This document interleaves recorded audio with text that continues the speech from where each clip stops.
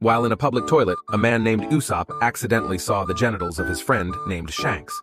Usopp said, Wow, it's really big. Of course, this makes me proud. Shanks, how do you have it that big? I really want it. When sleeping with a woman and the woman falls asleep first, I always rub mine on the bed 3 times.